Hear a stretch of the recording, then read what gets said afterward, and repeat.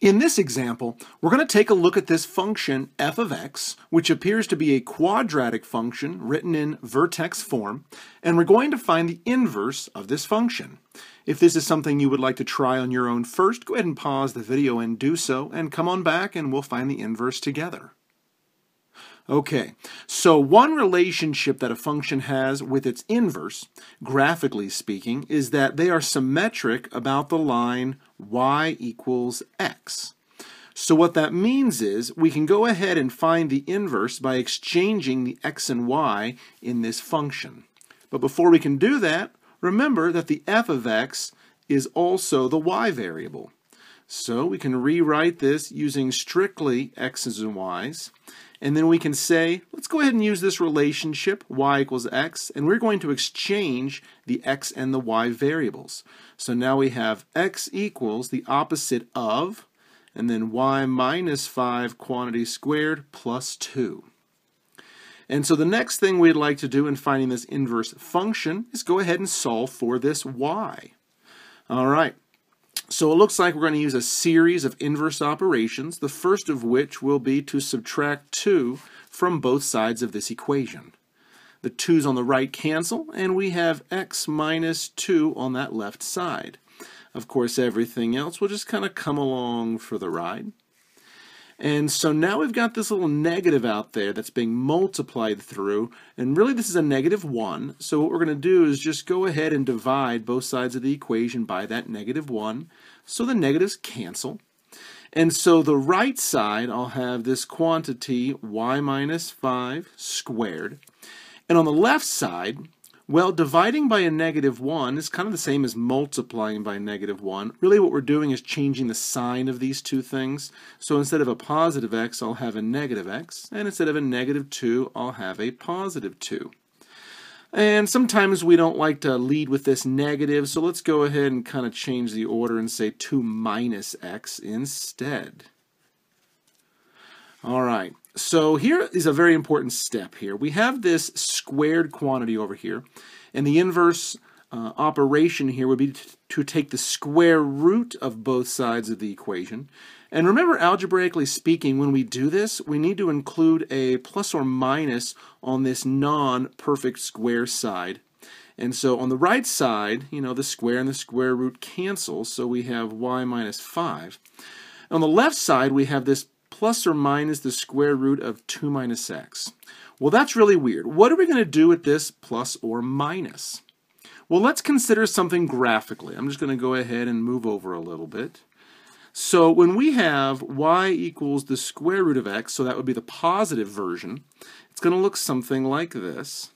And when we have y equals the negative square root of x, graphically it's going to look something like this.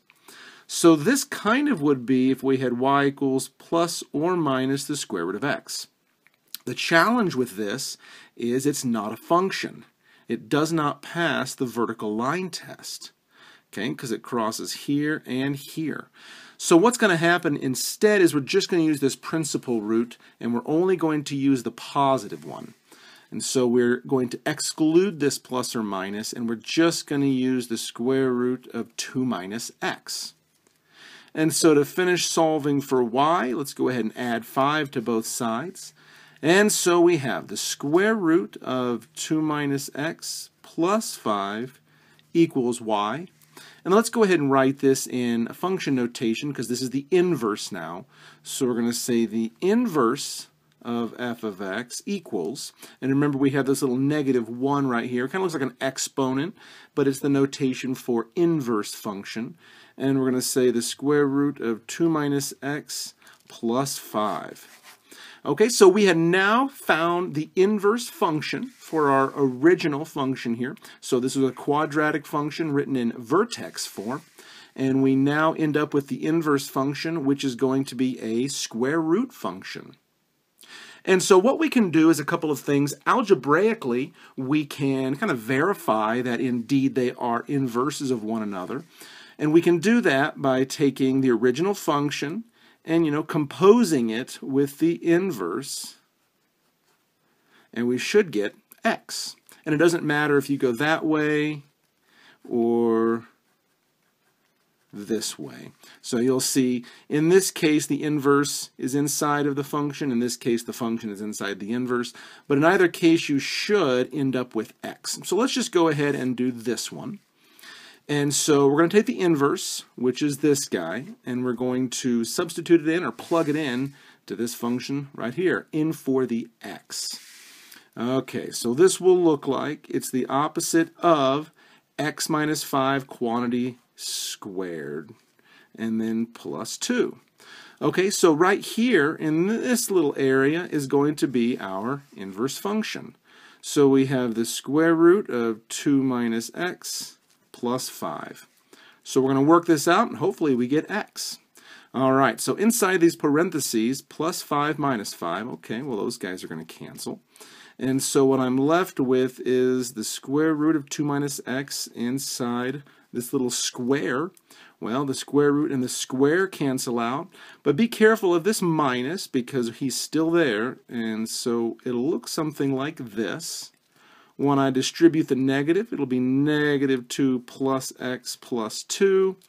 Yeah, the 2's will cancel, and I'm left with x.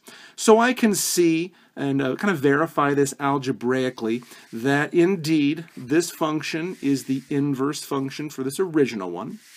And finally, to end this video, let's just go ahead and look at the graph of these two functions graphed in the same xy coordinate plane, and I'll also throw in that line y equals x so we can see the symmetry as well.